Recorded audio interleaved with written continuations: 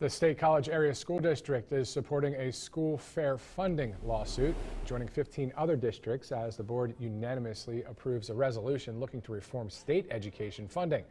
Local tax dollars account for 79% of state college school funding, and the board says this case sheds light on the imbalance between local and state funding for Pennsylvania schools. They say the funding approach creates vast disparities between high wealth and low wealth districts, leading to what they say is one of the widest funding gaps in the country.